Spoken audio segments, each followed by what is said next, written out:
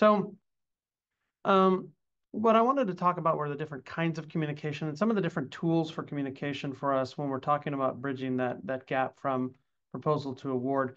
Some of these terms you might have heard before. Some of them I gently borrowed from some other areas around our profession. But one of them I wanted to talk about was the types of communication.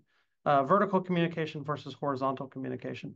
Vertical communication is communication along the hierarchy. That's where if you're sending a question to your boss or someone else of authority, asking them for guidance or asking them to help solve a problem, setting goals, anything like that, that's vertical communication, and that often does not necessarily get into the specifics of a particular award. That's probably more along the infrastructure or the entire process.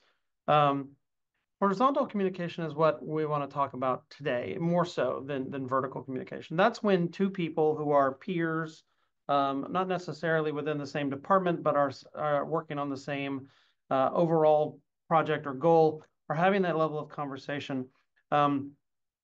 It facilitates collaboration, problem solving, and coordination among teams without necessarily involving the hierarchy.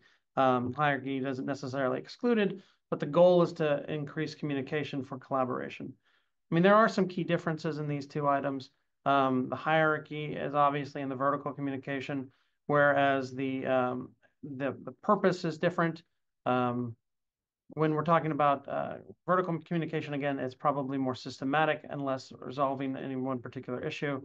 And then speed is another issue as well. When you're trying to resolve a question or a problem, horizontal communication is going to be much faster than vertical communication. Now, when we're talking about any particular award or any particular item, you might need a little bit of both, but it is important to understand that communication will come in different flavors, and it's important to be able to navigate both of them. Next slide.